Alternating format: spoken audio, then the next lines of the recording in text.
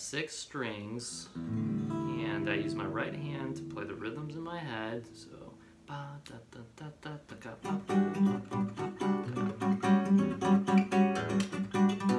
I shape melodies and chords on the fretboard with my left hand. So, first things I have my students do is I just tell them to use one finger, hold a fret, strum multiple strings.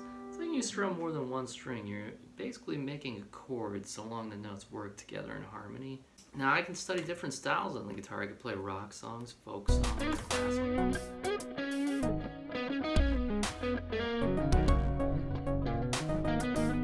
I hope you decide to take lessons at Music Institute of Chicago. Take care.